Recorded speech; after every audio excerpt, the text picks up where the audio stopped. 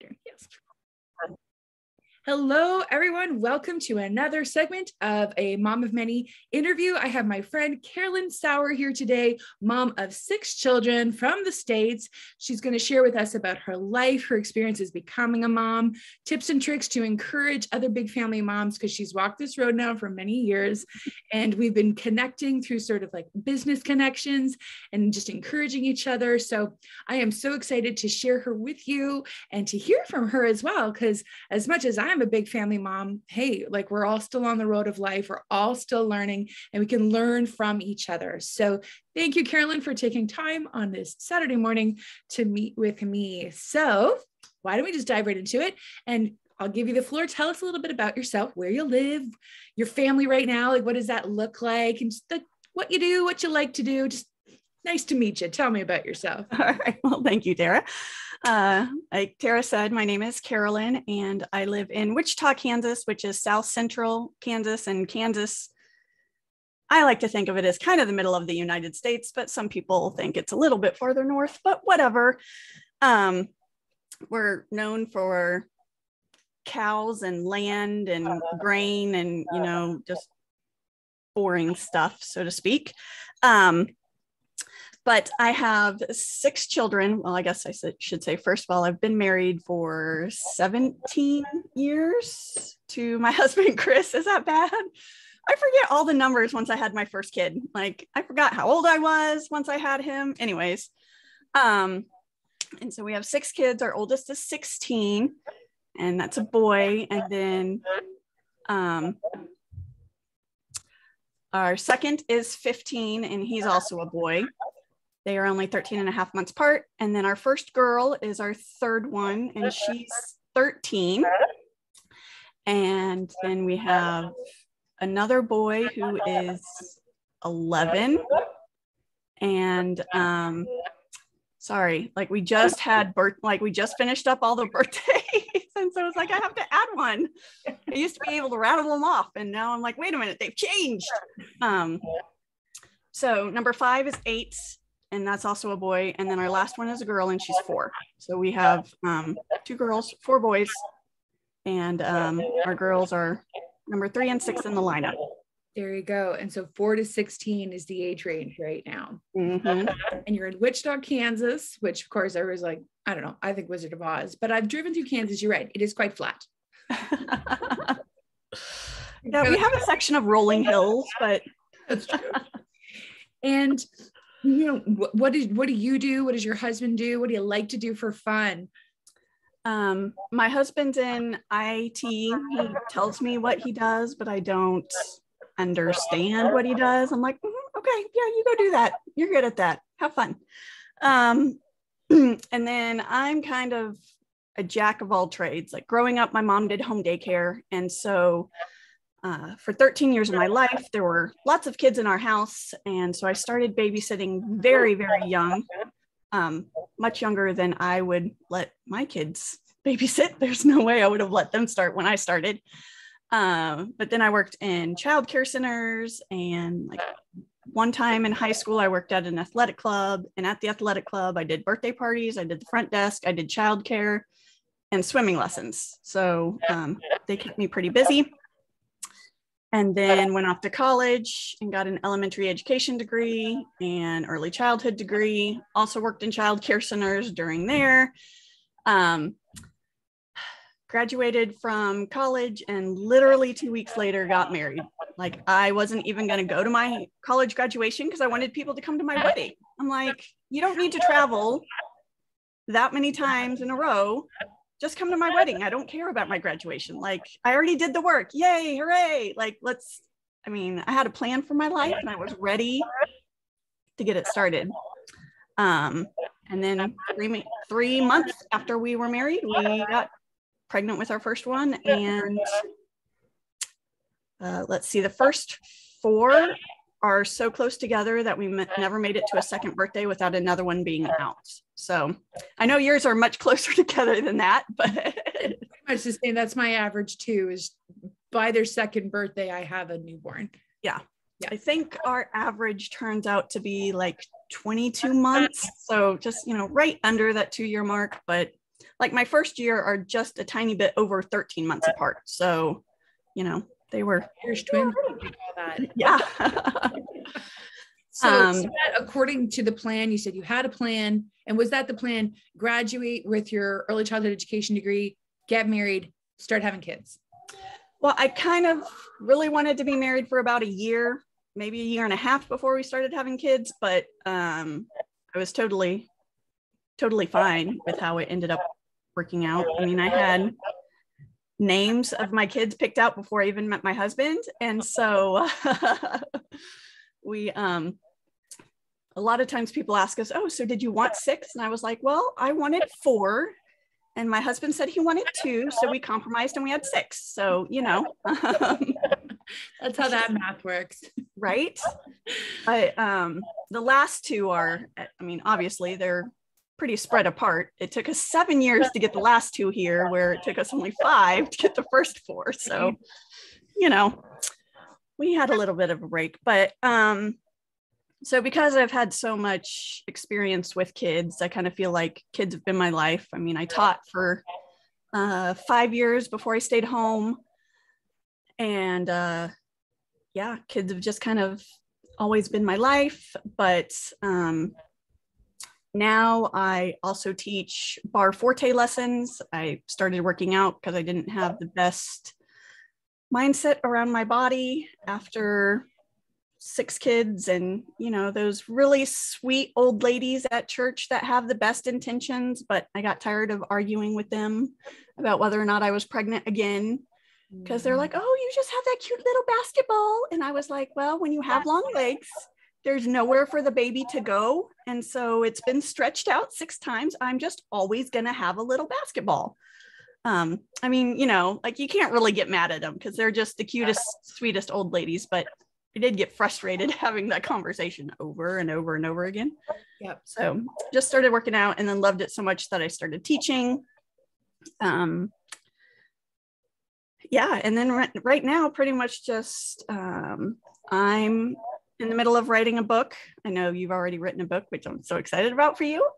So I'm in the middle of writing a book, and like some hobbies I had before I had a bunch of kids. I liked paper crafting and hand lettering and like that kind of stuff. But for the most part, I still have it out, like easily accessible if I ever, have time to do it. But it's not something that I do a lot right now. Did you do the artwork behind you? It's beautiful. No, that's all my kids' artwork, actually. They've done all of that. So I love how you have it on display too. Like a gallery. That's so beautiful. There's just so much being said right there that it's worthy of being framed, worthy of being displayed. I mean, there's a lot, instead of being like, okay, we'll stick it on the fridge and recycle it. I mean, listen, right. A lot of recycling. But I think that's really beautiful. I just wanted to say, I've always seen you in like different Zoom calls that we'll be in, and I'm like, oh, I love her background. Yeah. And those frames are awesome because they're like shadow box frames. So you can actually store the artwork in there too.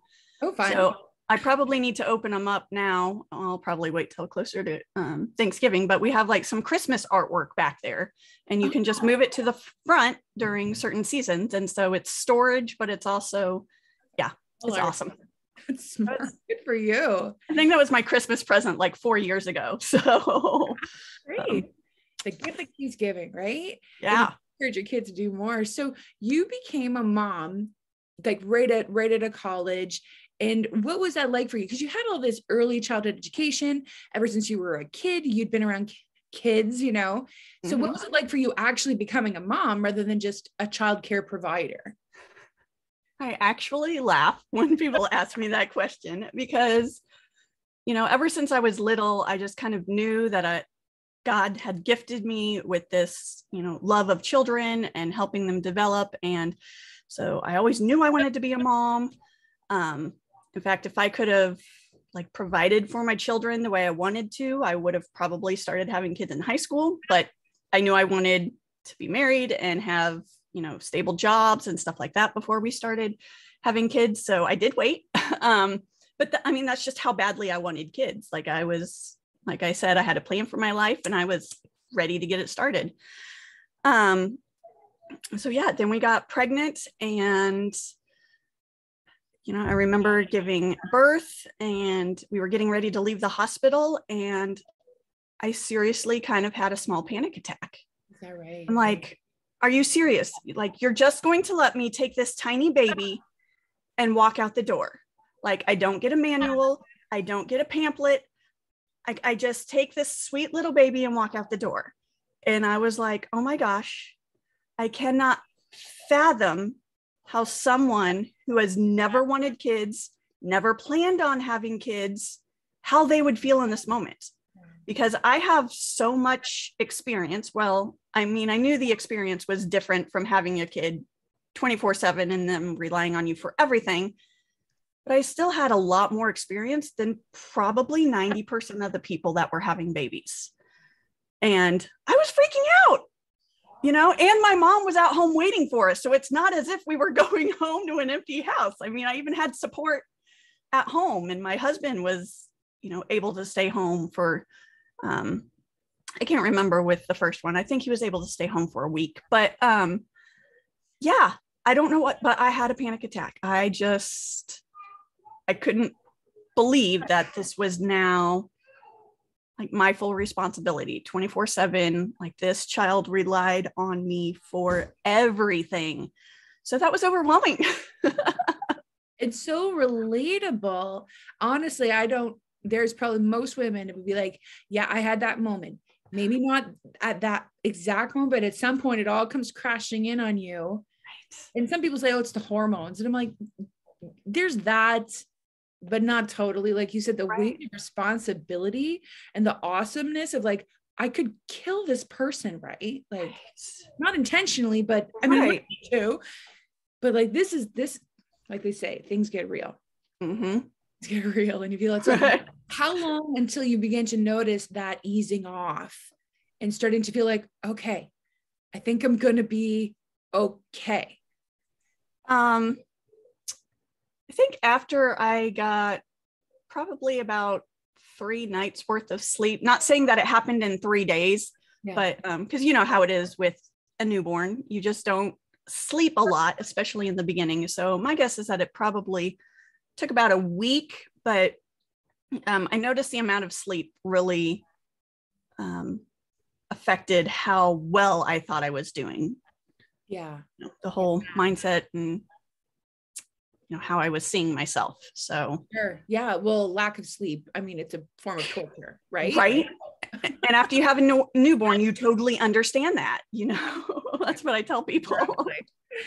So now that, you're not a newbie mom experiencing a minor panic attack, and, you've been doing this now for 16 years.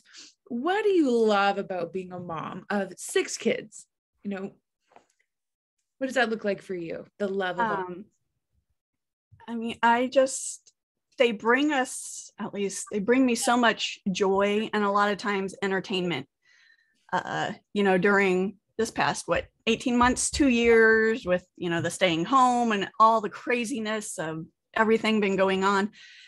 It just really melted my heart because a couple of my big kids were like, I'm so glad we had Alyssa during this time because she was just so entertaining and this just would have been so much more boring without her. And it's like, I just love it when the siblings love each other that much. And, like, it just melts my heart when they help take care of each other and when they think about each other. I mean, just, those moments where you're kind of like, okay, I'm not completely messing this up. At least I'm doing something right. Those moments, I love those moments. Yeah, exactly. And they're good because we have next question. What have been some of the challenges you've experienced as a mom, whether it was, earlier, more recently, and what helped you go through them?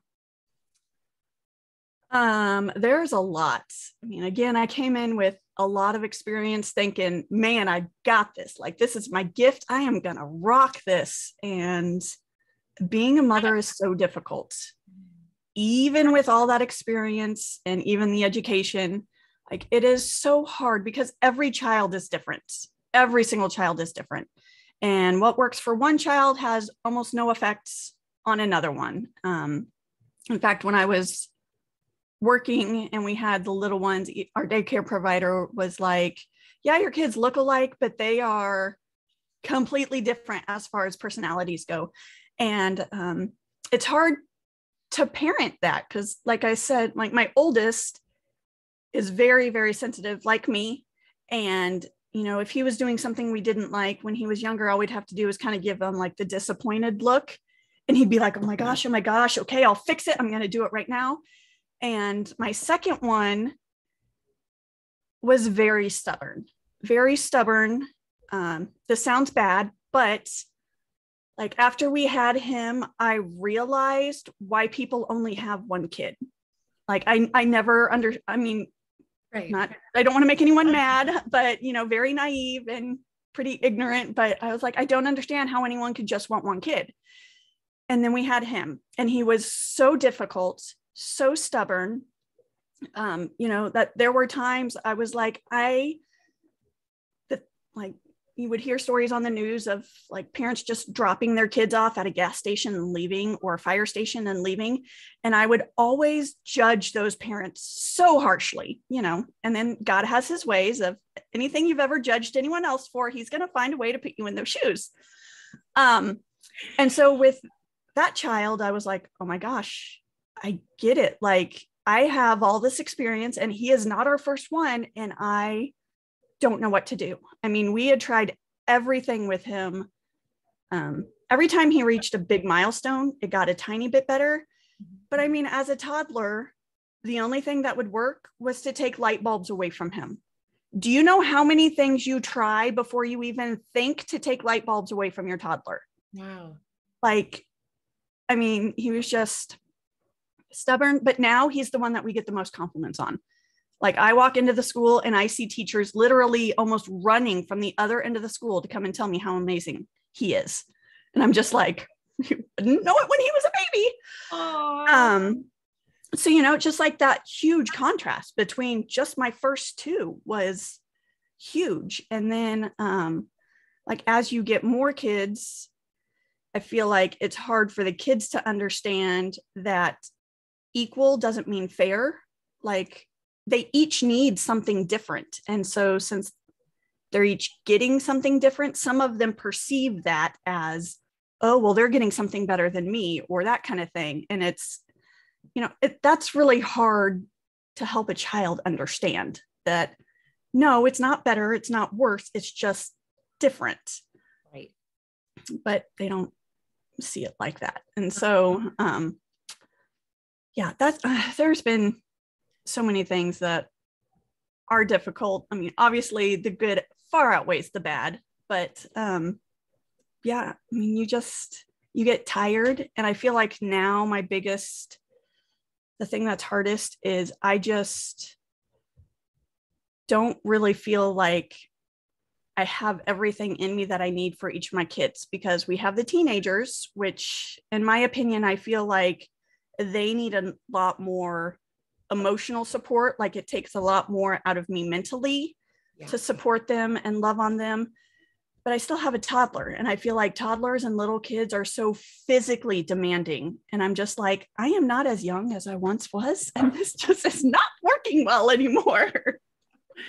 There's that balance too. But you said you do also have the advantage now of the older ones assisting with the younger ones, which isn't a dynamic no one has when they're all, 6 and under. Then you're just sick of it, especially if they're all too little to go to school or whatever. Mm-hmm. Oh, so but I will actually say, I feel like a lot of times I was a better mom when I had the 4 under 4. Mm-hmm. I just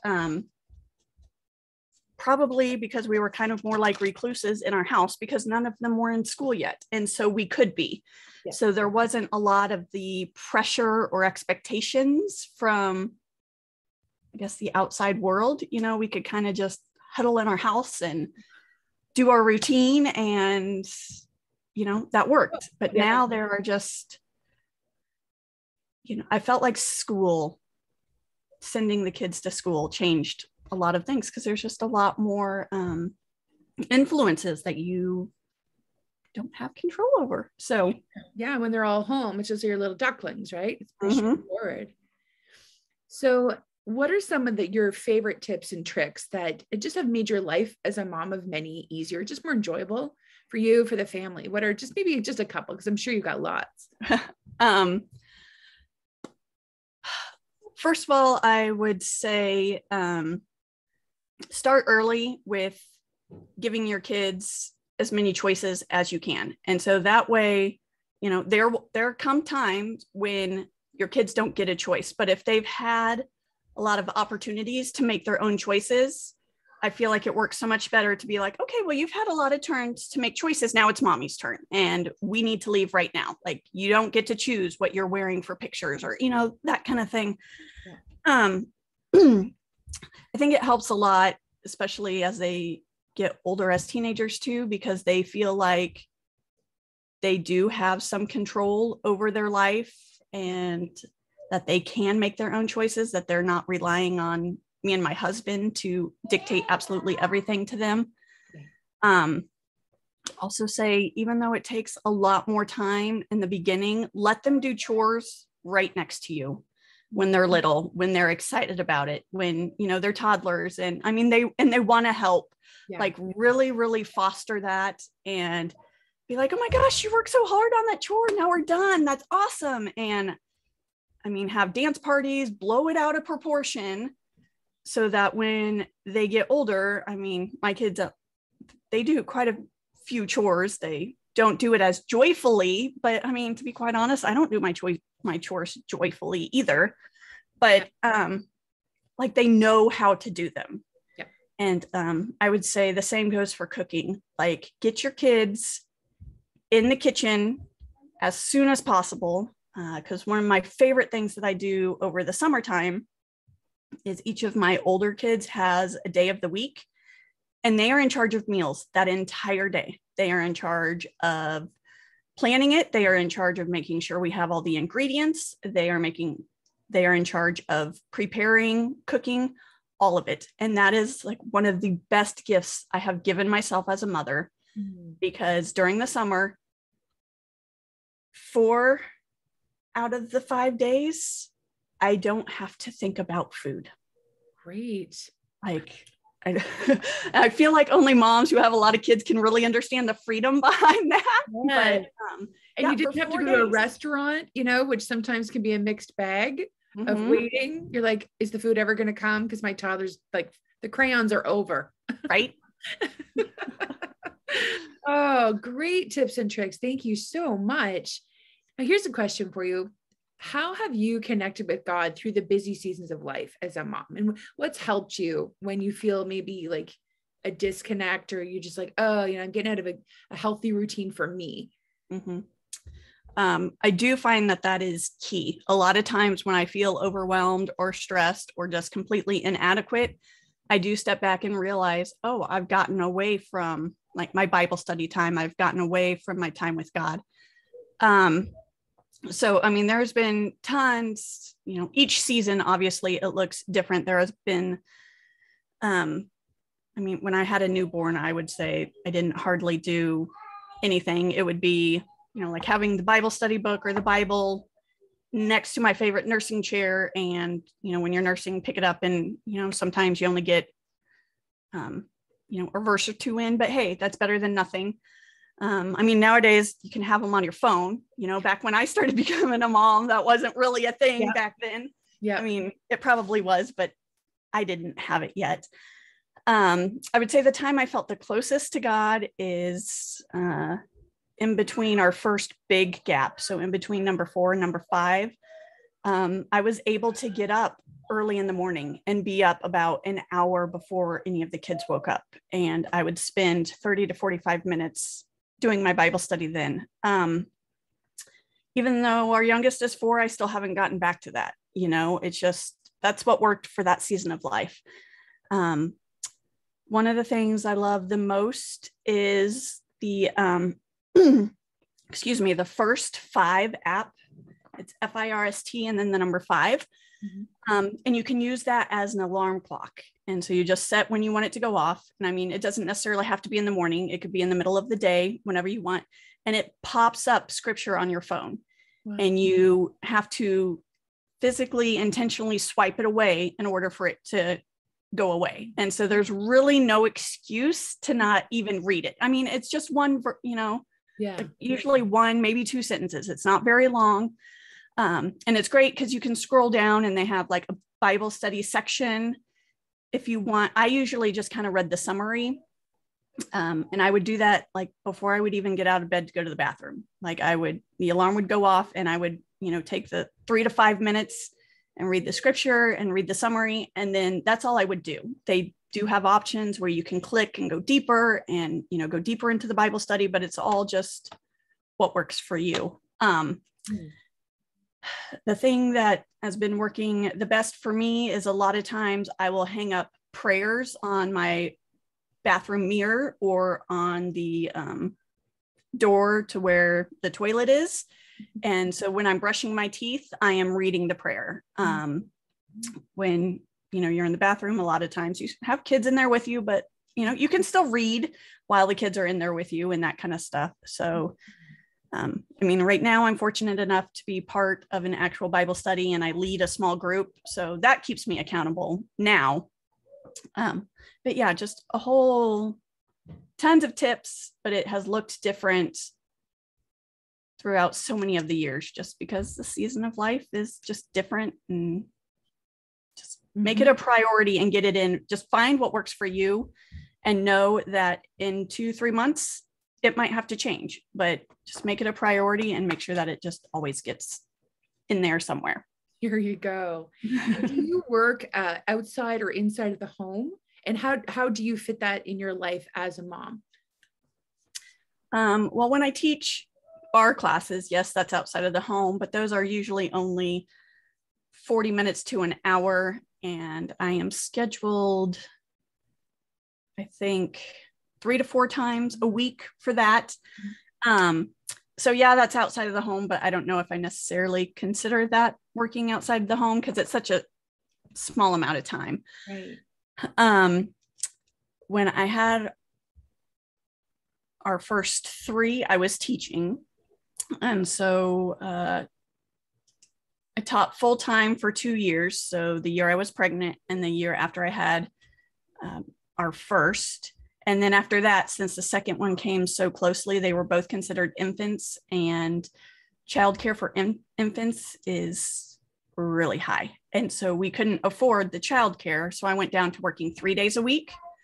And I worked 3 days a week for 3 years. So I taught for a total of 5 years. And then after we had number 3, but we were pregnant with number 4, that's when I started staying home. It just didn't make sense. My husband had switched jobs and gotten a raise to where he was like, the raise amount was only $3,000 less than what I was making a year. So by the time you take out childcare, we saw more money. By the time you take out all the things I was spending for my classroom, we saw more money, so, but other than that, no, I just kind of work from home. Like we met through Martha. And so she is really great about helping you learn how to work around your family and still making your family a priority and fitting in work in the tiny pockets that you have. So that's what I've been doing for the past, probably 2-3 years. Okay, there you go. So last question, and then we can tell people how they can get in touch with you. If you could go back to when you were, that young mom, shortly after you had the panic attack, or maybe in that first season of life with your Irish twins, what words of advice would you give yourself then, for a young mom who's like you, just walked in the door and is like expecting number 2, and baby number 1 hasn't even hit their first birthday? Mm-hmm. I would say accept help, accept the help. And if no one is offering to help, ask for help. I know, especially with my first, I felt like since we had him when we were fairly young, I just had it in my head that I had to prove to people that we were old enough and mature enough to handle this child. And so I did everything. Like I would barely accept help. And in the process, I ended up hurting some people, like especially some grandparents, because I didn't let them help as much as they wanted to. I didn't let them be involved as much as they wanted to. And I mean, that was not my intention by any means, but we just, we got married fairly young, and then of course had kids right away. And so I just felt like the stigma of, oh my gosh, they are just such young parents and they can't handle this. And, so I was just on a mission to prove that we could do it and we could do it well. And I would say accept the help, ask for help if no one is offering, and especially in the early, like the newborn stage, just let go of all your expectations. Obviously, yes, you take care of your baby, but you also really need to take care of yourself. And so if that means asking someone to come over and hold your baby while you take a shower, then do that. Just really take care of yourself, because I know that there were so many times where I didn't do that. And now I don't even remember a lot of the things that happened during that time. And it makes me sad, like, especially after number 3 was born. She was our first girl, and I was so excited to, have a girl, always wanted a girl. I really don't remember her being a baby. I don't. And it makes me so sad. But the other 2 were really young, and they found out really fast that when mom's feeding the baby, we can try and do stuff we've never even thought of before. Right. So let's try and do all this cool stuff that we wouldn't normally even think about doing. And, Right. So it was just, I wish I would just have let a lot more things go and stopped being what I call like a momager and enjoyed being a mom. Enjoy that time, because even now I miss it, like when, I miss the baby stage, I miss the teeny tiny. So anyways, that's probably would be my. Those are beautiful. Thank you. So if people wanted to get in touch with you, what would be the best way for them to do that? What's kind of your top ways to really get in contact? I have quite a few things listed on a website, mylittlebitoflife.com/find Carolynn. I have a link to my Facebook group, which my Facebook group is Busy and Stressed, 2 Balanced and Blessed Moms, where I really kind of focus on, a lot of us are just really, really busy nowadays, especially if we have kids and activities. And a lot of people ask me, hey, what do you do? And I'm like, I'm a professional taxi driver, because I just drive my kids around all the time. And so it's for, moms like that who, again, have gone from, who have like kind of lost the joy in motherhood, because they're just, oh, I got kids here, and we got to eat here, and we got to make sure laundry is done here so that the uniform is clean for this. And, like all of that. And they're not like, they're missing out on the joy of their kids. While also giving some tips of, okay, well, my toddler is having a meltdown and we're already 5 minutes late. Like, I need to get them in the car. How do I do that without losing my mind? I also give some tips on that, because let's just, that happens. Yeah.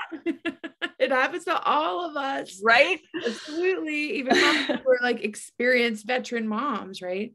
4-year-olds are still 4-year-olds, no matter their birth order. Right. So there's that. Right. You might have strategies you didn't have when it was your first 4-year-old, or your second, probably 4-year-old. Yeah. For you. Great. So, well, thank you so much, Carolynn. I mean, I've been encouraged. I got some tips and tricks out of this, which I so appreciate. And it's always so wonderful just connecting with other moms and realizing we're not alone. Our experiences are very common, because motherhood can be naturally isolating, especially in the early years. So I hope for anyone who's caught this now, more recently or in the future, this has blessed you. Feel free to comment below, and I'll be sure to include all of Karen's links. So if you want to get in touch with her, find out how you can be a more balanced and de-stressed mom, how you can give your kids more choices and deal with those, very relatable mom situations, like the meltdown when you're 5 minutes late. So then you can get in touch with her and just glean from her. Cause she's got, like, this is a short interview. We could have talked for hours, right? There's so much stuff that moms of many have learned, even if we don't realize it's high value stuff, because we didn't learn this in school, because they don't teach this in school. There is no manual you leave the hospital with. And I almost threw the What to Expect When You're Expecting book across the room one day. As much as it's a book, it has certain value, but there's so much stuff you only learn in the school of life. Right? Yeah, that's not my favorite book. If your kids at such a time as this, it's unique, because each child is unique and you're unique and you're changing in your seasons of life. So plug in with other moms is one of my big tips. And Carolyn is a great one to plug in with. So thank you again, Carolyn. And we'll look forward to seeing you. I'll see you later, because our life overlaps now. And I'm so glad it does. All right. Take care. Thank you.